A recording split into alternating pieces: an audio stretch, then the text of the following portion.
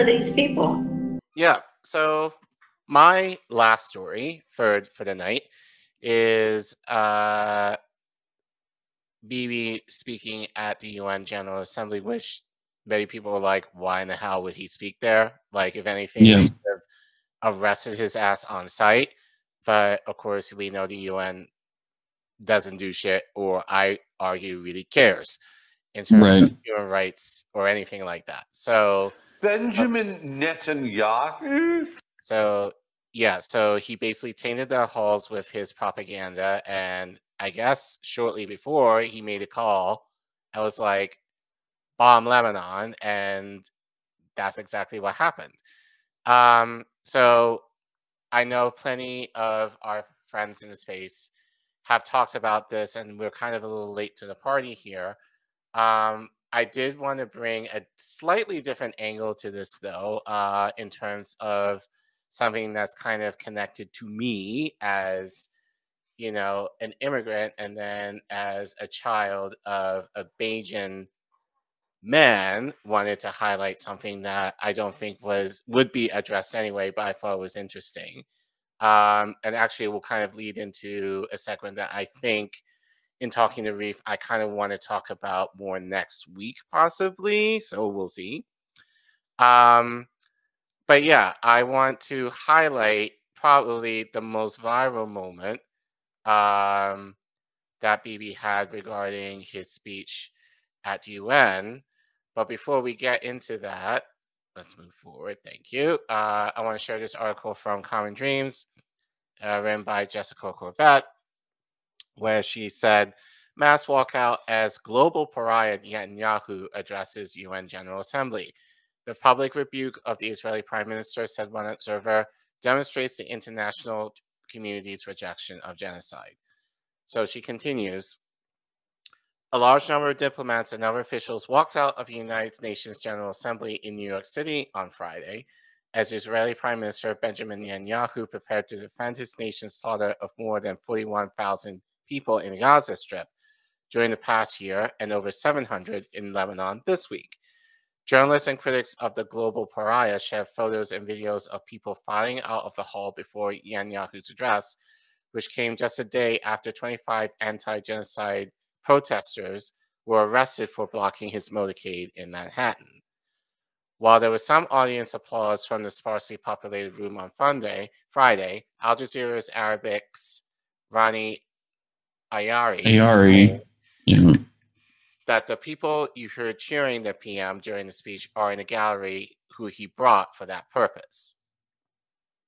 So this is a picture here from Q's International News Network. I'm not going to play the clip because it's like under 10 seconds, but it basically the delegations there just walking out when Bibi was starting to speak. Good for them. Yeah. Council of American Islamic Relations National Executive Director Nihad Awad said in a statement that as far as the far-right, openly racist Israeli government continues its genocide in Gaza and expands its campaign of state terrorism to civilians in Lebanon, this mass walkout during war criminal Benjamin Netanyahu's UN speech demonstrates the international community's rejection of genocide. Awad added that the U.S. President Joe Biden should take note of our government's growing isolation on the international stage, change his policy, and support human rights and international law without an exception for the Palestinian people.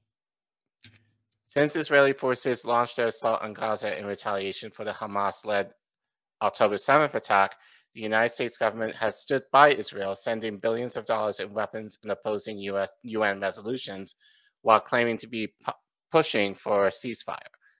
Addressing the General Assembly earlier this week, Biden called for security for Israel and Gaza free from Hamas's grip. Okay. In response to diplomats' Friday walkout, Tita Parsi, Executive Vice President of the Quincy Institute for Responsible Statecraft, said the impunity Biden has offered Israel has been used by Netanyahu to make Israel an international pariah, neither good for the U.S. nor for Israel. Parsi also highlighted a clip of Slovenian Prime Minister Robert Gobald's speech to the UN, in which he urged Netanyahu to Stop this war now. Netanyahu began his Friday address by taking aim at the world leaders who throughout the week have condemned the recent escalation against Hezbollah in Lebanon, as well as the past year of Israeli forces bombing and starving Palestinians in Gaza. I didn't intend to come here this year. You did, though. My country is at war fighting for its life, Netanyahu said.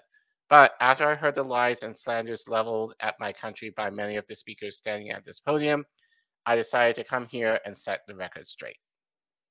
Armed with more of his infamous maps of the Middle East, the right-wing leader went on to claim that Israel seeks peace while also waging to wage war on Hamas-governed Gaza until total victory, and telling the tyrants of Tehran that if you strike us, we will strike you. So speaking of, so I do want to play the clip, again, the most viral part.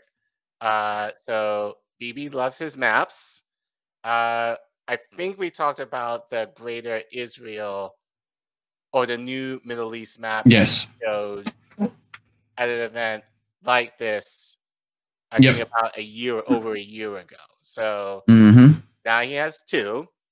And just to show what a racist fuck this person is, let's play the clip. Ladies and gentlemen, as Israel defends itself against Iran in the seven-front war, the line separating the blessing and the curse could not be more clear. This is the map I presented here last year. It's a map of a blessing. It shows Israel and its Arab partners forming a land bridge connecting Asia and Europe between the Indian Ocean and the Mediterranean Sea. Across this bridge, we will lay rail lines, energy pipelines, fiber optic cables, and this will serve the betterment of 2 billion people. Now look at this second map. It's a map. Look at the second map. It's a map of a curse. It's a map of an arc of terror that Iran has created. First of all, you could make a land bridge through that same bit of black, Brohim. Right. Like, just saying. But speaking of land bridge, and we talked about this last night, what does this sound like to you? Yeah, Ben Gurion as well being the sea bridge they want for the same reasons. Right. You know, this is all economics that they're trying to convince the UN they have together. Right. So, yeah. Pose from the Indian Ocean to the Mediterranean. Iran's malignant arc has shut down international waterways. It cuts off trade. It destroys millions, destroys nations from within, and inflicts misery on millions. On the one hand, pot calling kettle. On the one hand, a bright blessing, a future of hope. On the other hand, a dark future of despair. And if you think this dark map is only a curse for Israel, if you think that, then you should think again. Because Iran's aggression. Okay, I thought again. Still accurate.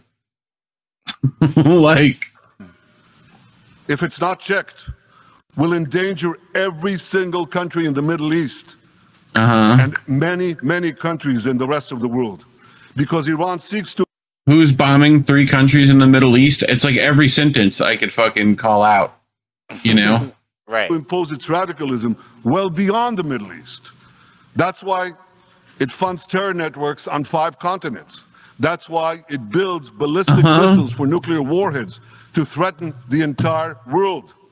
Because Israel doesn't have those. The world has appeased Iran. It turns a blind eye to its internal repression. It turns a blind eye to its external aggression. Well, that appeasement must end. And that appeasement must end now.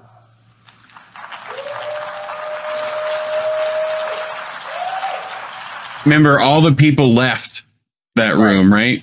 Yeah. So whoever's left is like sycophants already.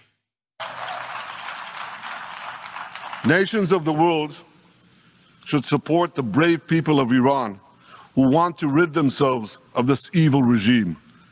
Responsible governments should not only support Israel in rolling back Iran's aggression, they should join Israel.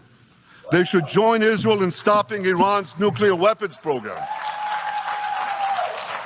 I feel like you could just put a few German speeches on top of it with all the fist pounding and, you know, like a couple of solution-based topics thrown in. And anyway, I mean, he just needs a little mustache and he'd look very similar.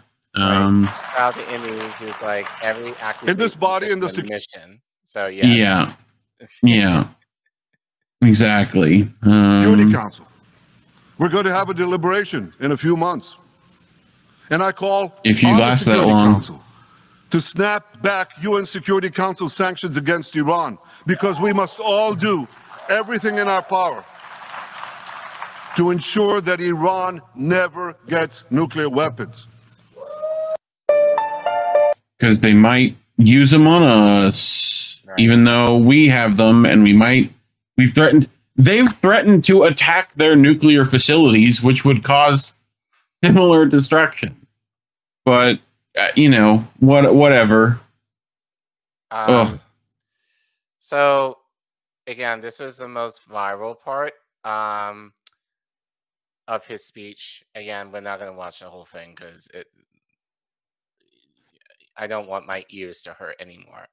But yeah, well, it's going to hurt more with this clip and TBS, like, I had this clip saved for days. Not sure how I wanted to use it. Was looking for it because I thought I bookmarked it. I found this on Twitter.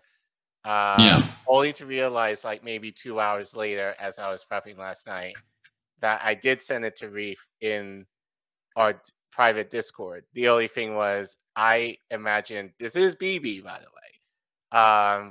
Obviously younger, but I pictured him differently, so I didn't recognize this guy at first. Huh? Yeah, I don't think it is. I'm not, well, because I think he's kind of trying to. We'll see. We'll play the clip and let people figure it out. I don't think it is. This and all might be a future segment in terms of, like, essentially Bibi's brainwashing against issue of the Palestinians and the Arabs in general. A lot of that propaganda kind of came from Daddy. I think we probably should do that as a segment in its own right. But this is a reason why he's going to straight out tell you. So this is, and I'll get into it later, but this is at the heart as to why Gaza is basically being obliterated right now. So go ahead. Mm-hmm. If we are the chosen people, who are you to tell us what to do? Who are you? Who is the international community to tell Israel what to do? International law. Oh, yes, wonderful thing. It doesn't apply on us. It applies on any other place on earth, not on Israel. Because we are the chosen people. Don't you understand it? The second very deep-rooted value is obviously the value of we, the victims, not only the biggest victims, but the only victims around. I know many occupations which were longer than Israeli occupation, than the Israeli occupation. Some were even more brutal, even though it's getting harder and harder to be more brutal than the Israeli occupation. I don't recall one occupation in which the occupier presents himself as the victim. Not only the victim, the only victim. If to phrase here, if to quote here the late Golda Meir, whom I quoted also last time, I know, but it is so unforgettable I have to use it again. She once said that we will never forgive the Arabs for forcing us to kill their children. We are the victims. We are forced to kill their children. Poor us. And as the victim and the only victim in history, again, it enables us the rights to do whatever we want, and nobody is going to tell us what to do, because we are the only victims. To this, there is a third very deep-rooted value, and this is the very deep belief. Again, everyone will deny it, but if you scratch under the skin of almost every Israeli, you'll find it there. The Palestinians are not equal human beings like us. They are not like us. They don't love their children like us. They don't love life like us. They were born to kill. They are cruel. They are sadists. They have no values, no manners. Look how they kill us. This is very, very deep-rooted in Israeli society, and maybe that's the key issue. Because as long as this continues, nothing will move. As long as most of the Israelis don't perceive the Palestinians as equal human beings, we are so much better than them. We are so much developed than them. And we are so much human than them. As long as this is the case, all our dreams, and we have some dreams, and I'll get to them, all our dreams will never become true as long as this core issue will not change. I sense sarcasm. You know? Like, I think he's trying to prove a point about the way Israelis... Again, it would help to know who that is. Yeah. You know? But I do feel there's some, well, sarcasm or not. He's being accurate about what they feel like, you know? Yes. Like... So... But what kind of tripped me up was, like, the Victim Olympics. Yeah. In terms of, you know, as a Black person, you know, when we talk about what happened to us in terms of slavery, like the argument usually white people make is get over it. That happened to you a long time ago. Like, you're free now. Like, you're not under that same thing anymore. You're no longer a victim. Stop playing the victim. Stop being, you know, like, but for an Israeli, it's almost like the opposite. Not to say like they have to relish in their victimhood, but it's almost like they get more sympathy in terms of like the Holocaust primarily, but then like, but he's right in terms of like the victim mentality is what kind of causes the Zionist view to basically be like, oh, we have a right to essentially do whatever we want because we were victimized. So we can do whatever seemingly without any consequence. So I think that was kind of the interesting thing there. But, you know, but we've talked about this on other segments before in terms of the propaganda that is being imparted in Israeli children. Like, in terms of their feelings towards Arabs in the region in general. Like, they're better than them, more developed, like, you know. So basically, they are the savages, as we were called once upon a time, and probably still. You know, so... But I thought that was kind of an interesting contrast to what Bibi was saying without necessarily saying it. Because he knows that if he said that, well, he said some stuff like that indirectly. Very similar, right. But it hasn't necessarily been reprimanded for it in the way that he probably should have. So going off of that, so Bibi left. Right. And then shortly after that, we have Mia Mottley, who we've talked about before on the show. She is Prime Minister of Barbados, the island of my dad's side of the family. She did, I think she spoke for about half an hour. So we're not going to watch her whole thing. But she basically, in her way, without saying his name, kind of condemned Bibi in terms of the statements that he was making regarding Gaza and in the Middle East in general. There is some things that she was saying here in terms of Gaza that I have a problem with. And I think it kind of leads to a bigger problem in terms of what I've been hearing and kind of what I've been mentioning, you know, online and on this show in general. But why don't we play what she says here? And then I think it's around 5-ish minutes. Okay. Talk about it. So go ahead. Cool. We'll do this a little bit. There needs to be global peace. And those of us who are old enough would have recognized that there are peaks and valleys as it relates to this issue of conflict. There are few areas where the world is more in need of the United Nations acting as the United Nations to secure the objectives of the Charter than in the area of peace and security. The silence that has engulfed Sudan is unacceptable and may well be rooted in the racism that the world still carries as a badge of honor from the victories of the last great war of the World War II. The actions in Myanmar cannot continue. Ukraine has sucked more oxygen out of the global community and the global financial system than any of us can appropriately accept at the very time when the world needs to be applying its resources and efforts to fight in the greatest crisis known to mankind. And the spread of the war from Gaza to the consequences in the West Bank to now clearly what is happening in Lebanon as we speak with Israel, all of these are but the tip of an iceberg of death, violence, and instability, and robs the global community of oxygen and resources at the very time when we need it most in a strategic way. We all know, as students of history, that even the longest war in history came to an end. These wars, yes, they too will come to an end.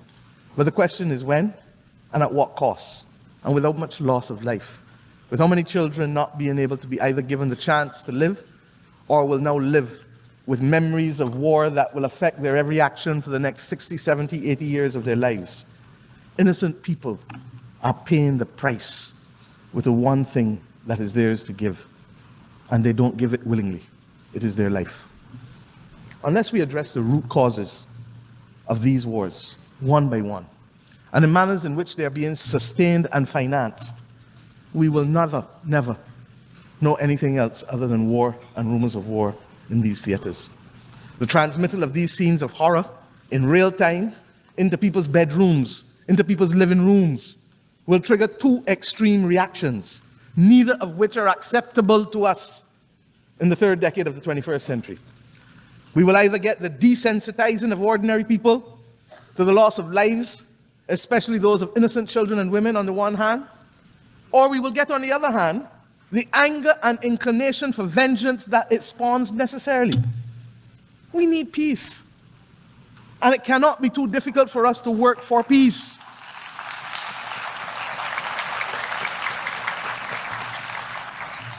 It is the same Bible that tells us in the stories of the Old Testament, much which has guided many people across this world.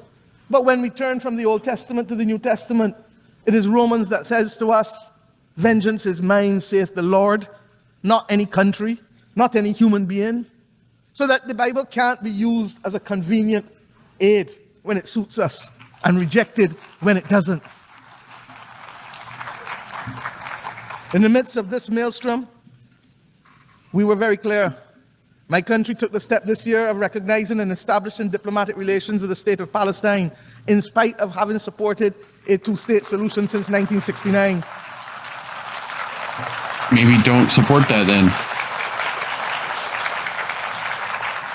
And we did this because it is clear to us that the state and people of Palestine, human beings, are entitled to full recognition by integration into and support from the international community. The Charter does not say we the people, with the exception of any one group from any one part of the world.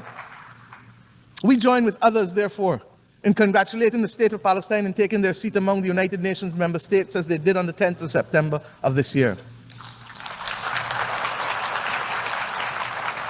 And let me be clear, we condemn the actions of Hamas on October 7th. But we equally and strongly deplore the humanitarian catastrophe in Gaza, which is the result of the disproportionate use of force by Israel. There's no justification for it. And that is why treaties exist governing the rules of engagement for war, because we as human beings learnt better and know better and committed to better. A two-state solution, no matter how elusive it may appear to be now, is the only answer. And I've said already this week that we have known difficult battles in mankind's history. But when we were in it, we didn't think we could achieve it, but we did. We abolished slavery. We removed apartheid in South Africa. These battles are not beyond our creativity, our capacity, and our resilience to resolve them. Similarly, we insist that the killing in Ukraine really has to stop. The people of Ukraine must be allowed to live within the internationally recognized boundaries of their state in peace and freedom from the threat of use or force. And as I said, it is sucking too much oxygen out of the global financial system, and countries that should be the beneficiary of aid are being told that they may have to wait in the interest of the defense of others because of war. I say to us truly, there has to be a singular commitment to build a peace. Truly. Thoughts, Reef? A couple. First, I'll bring this just as thought. Let's see if it will let me do that easily. Yeah, I think if I do this, I have to stop this. I mean, you know, I wish they had the same fervor for when the Donbass was being bombed. Mm-hmm. That would be nice. You know, but clearly that's not what they're told. But I feel like this is appropriate, no? You know? Right. Like, I feel like that turn the other cheek thing only works one direction most of the time. So, you know, but and a two-state definitely ain't where it's at this point. Right. I think Israel has forfeited their right to statehood with their actions. Right. And I love Vice President Marlowe.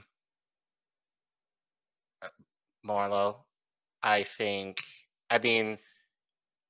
mean, she was a good contrast to what Bibi was saying earlier. Right. The problem that I had in her statements, while mostly correct, someone, Tia Orker, asked me what my thoughts. I'm going to share them. So thank you. I do not like, and the two-state solution talking point is what Kamala has said, is what Biden has said.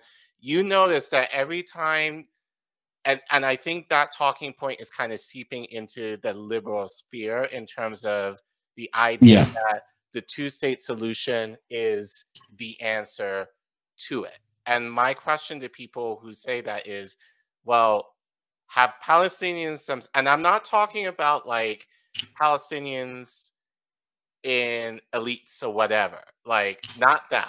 I'm talking about actual Palestinians on the ground. What do they want? And that's the first thing, because we never hear from Palestinians generally what they want in terms of what their liberation is set to be like. And that in and of itself, I think, is another talking point, because we, again, our patron saint of this channel, this show, Kwame Ture, said, what about peace versus liberation? You know, we keep hearing about peace. Prime Minister Bartlow mentioned peace. You can argue the Israelis, well, not now, but at least when they were offering Palestinians, had peace. Yeah. You know, does that mean that the Palestinians were having peace? No. Like, I can have peace right now. I am peaceful right now, somewhat. But doesn't mean like you, Reef, have peace right now. So there's inequity in peace. So what we want and what we desire for Palestinians is liberation. And I wish she would have went there in the spirit of her brother, in a sense, within the islands, Kwame Ture, talking about liberation. But, you know, so I'm getting tired of, but all that to say, I'm getting tired of these liberal, and I don't want to say I think she's trying to be diplomatic in her, what she's saying. So I want to be very fair to her on that. But that being said, we talk about the two-state solution. Number one, Bibi has said many times that's a non-starter. So how in the hell can you expect to get a two-state solution from Bibi when he's even said, no, that's not happening? So what do you propose we do to get him to that point, number one? Number two is, again, what does that look like? We talk about it as such a nebulous thing, but there's no explanation what it is. And actually, I was telling Reef, I think we definitely need to do a segment on this to kind of unpack that a little bit more. If there's any pros versus cons of what a two-state solution is like. And Is. So, so I'm kind of disappointed. Again, I get what she was going for in saying here, but a two-state solution isn't going to be the answer. And I see people in chat are like, that is gone. Like, Yeah. we are beyond a two-state solution at this point. So, but that's a talking point. And I think especially assuming we have Kamala Harris as our president in the near few months, that's what the talking point is going to be: a two-state solution, a two-state solution, a two-state solution. And people are going to get that in their heads, but they have no clue as to what that is or how we're going to get there, which we're not, because we continue to send weapons to Israel and they continue to bomb the region like it's nothing. So You got a bit more from her, I think, right? More from her, and indulge me a little bit.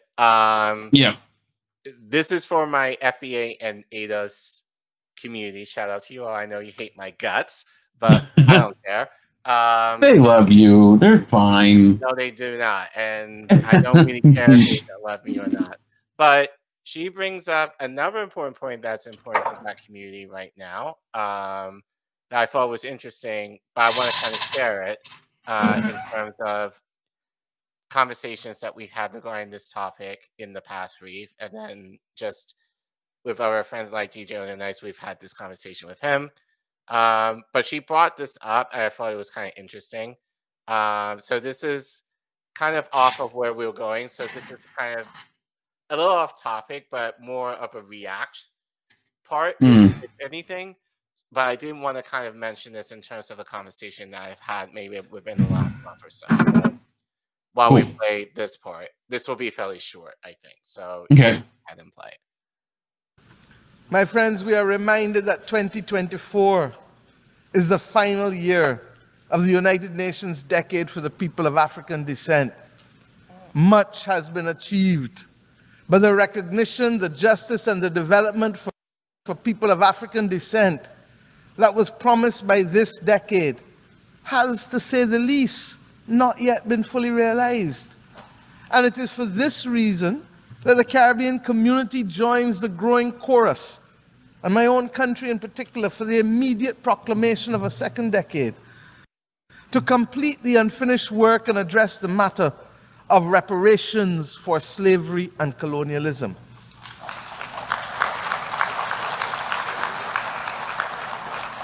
I start here because this is a necessary but complex conversation. And the Caribbean community is resolute that it must happen. Its resolution lies, and I want to be very clear, its resolution lies in a multi-generational approach, in the same way that the £20 million sterling debt that was incurred by the British government only was repaid in this 21st century, almost 200 years later, so that the notion of unaffordability becomes a non-issue once we recognize that the solution to reparations must be multi-generational and grounded in development. Yeah, so she was talking about reparations there, which I will say this. The fact that she used her status to kind of talk about that issue in front of the United Nations, I have to give kudos to that, because I don't see, and I'm gonna make people mad, but I don't really care.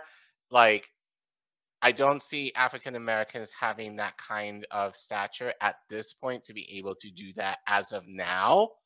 So, well, they're kept from power frequently. Right. So I'm glad that she spoke up in recognition of that, using her plan. And this is not the first time she's done this. She has spoken out for the case of reparations in within British government as well. We did a story about that maybe about a year ago. We did her. My one critique, and this is in light of a conversation that I had with Roger Meadows, those of you who know him, about a month ago was I strongly believe in the case of reparations that it should be something that the Black community within the diaspora, not just here, but where Western Black people live, this should be this should be a coalition there. The issue is that due to the cultural differences, whether you live in America or the West Indies or in Europe or in Latin America, that the idea is like, if you live in one of those areas, you work on the act of reparations on your own due to those cultural differences. Mostly, there are different issues Right. with that. I don't necessarily agree with that stance. Why? Because the issue is, it's like I see like the ADOS community right now kind of not aligning with Jill Stein because she has a reparations. She talks about reparations as part of her policy. So right now, I think they're kind of interested in learning more from her, which fine, you can definitely do that. But why not be in collaboration with other Black people, like we've talked about in terms of CARICOM and their 12 points for reparations, which we've mentioned on this show, who have been doing it for just as long, if not longer, than Jill Stein has mentioned reparations as part of her policy. Right. So Roger and I had that discussion because he doesn't, and I'm not criticizing him at all. This is just our conversation. He kind of mentioned to me, well, not to say he feels kind of like, if you're a Black American, we take care of reparations for me and this is the argument that me as an immigrant, even though we share that kind of ancestry and that issue in terms of reparations, given my family's based in the Caribbean, that I should focus my efforts on what's happening, in my case, in the Caribbean and Europe. But ultimately, what came out of the conversation was, I think, like, we need to combine forces in this issue as Black people, period. And he was like, well, would immigrant Black people, would they speak on behalf of Black Americans, basically, if the situation was called for? And well, it's similar to how we have problems with like state-based Medicare too. It's like when one state gets it, they stop fighting for the other states to get it. They've got theirs. Right. So, you kind of got to do that all at once and have an entire, solidarity across international lines, seeing how it is an international problem, Yeah. But I kind of mentioned this to you earlier today before we went live. Just like, I've seen other marginalized people, like, basically they're making the case right now, like, they may hate what's happening in Gaza right now, but the argument is, oh, we have to vote for Kamala because if we don't, then Trump, the boogeyman, he's going to take away our rights. So we have to vote for Kamala in order to preserve the rights we have. And my argument is, well, if you have those rights are something that, and basically the idea of rights is that something that you get automatically on the account of you exist. Just being human, you are entitled to those things. Education, food, those type of things. These are the things that as a human, no matter what, you should have. So if you are afraid of Trump taking away your rights, quote unquote, I would argue if there are rights to begin with, there are probably more privileges that the government is allowing you to have. And that kind of speaks into, you made the point of the Democrats, how are they fighting truly for your rights in terms of, once you get it, they cannot be taken away. So have they really been fighting for your rights, or are they giving you crumbs in terms of giving you slightly more privileges than you may have right now. And the issue that I have is, especially for certain groups, is that you may have a couple of privileges, but once you get those privileges, you're just like, I want to hold on to those privileges and fuck everyone else who doesn't have it. I want to preserve what I got. And that's not solidarity. And I feel, and I said this to you, I don't feel like there's not going to be a revolution in this country at all, because I think generally we're just too selfish to be like, if I don't have, like, my rights are not worth the sacrifice of another group who doesn't have it. It's either we all have it or none of us have it. And that's the stance that I think that we lack generally in terms of being in solidarity of people. It's like certain groups of people get a little bit and it's like, well, I want to maintain this little bit and fuck everyone. Not to say fuck everybody else, but it's like, if my rights are threatened, I want to hold on to it. So I'd rather hold on to it and have other people lose out than rather being willing to sacrifice to give them up in terms of fighting for the people who also need it. And that's kind of what I'm seeing right now. But I'm saying all of that in terms of probably with the idea of reparations, that there needs to be, in my opinion, there needs to be more of an international, well, among the Black community base in order to make this happen. And it's just sad to me that it's like CARICOM has their thing, the ADAS FEA group has their thing, which is kind of even nebulous to me, but I don't know, you know, but we're just so separated. And when it's all tied eventually to the same corporations that have gone rich off our backs, that have benefited from our labor, and, you know, we're not necessarily combining forces, because as I say, this country became independent 100 years after the first slaves were brought here. So to all the Black Americans, your issue is not just with the American government. Your issue is also with the British too. So if anything, you should be aligned with what CARICOM is doing and what Black people in Europe are doing or trying to do in terms of the reparations that you are seeking, because I'm sure many of your ancestors were British themselves. So, well, where those crown jewels come from? Right. Exactly. But a lot of these people will kind of deny that heritage or that ancestry. So whatever, you can believe what you want, but, you know, as the scientists say, we all come from the same continent once upon a time, or at least our beginnings come from the same continent once upon a time. Yeah. So I don't know. I just thought it was very interesting because, like, we talk about reparations a lot, but often we talk about them in terms of Black America. And I just wanted to share the perspective of a Caribbean woman talking about them. And, like, she mentioned joining the chorus, but I really wish she was a little more direct in saying the diaspora at large, which I think would mean a lot more to an FBA or ADOS possibly.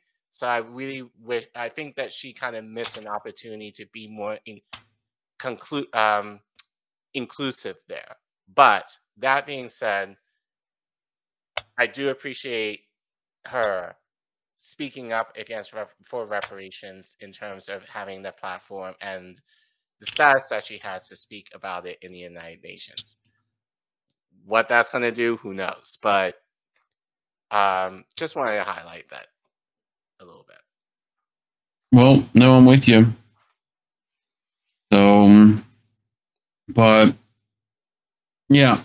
Yeah. So, as I said, you know, I'm thinking in terms of this segment, we probably need to do a little more of a deep dive in what the two-state solution is and whether or not it's actually a good thing.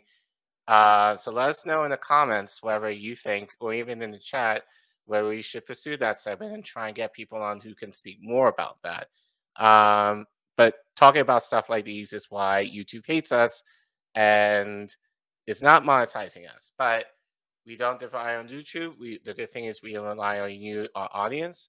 So if you want to donate so you're able to hear segments like the ones we're thinking of doing, you can go to that link that you see at the bottom of your screen, or you can use your phone to scan the QR code if you use your phone, or if you're in chat on YouTube, you can go to !donate, type that in the chat, and the link will pop up in chat where you can also donate.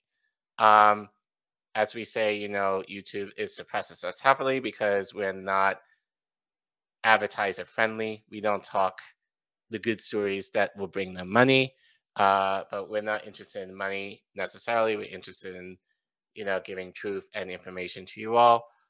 So please don't forget to like and subscribe to us. That really helps us in order to fight suppression. And please share our content, especially the things that you think are very interesting that you want your family and your friends to have more information on.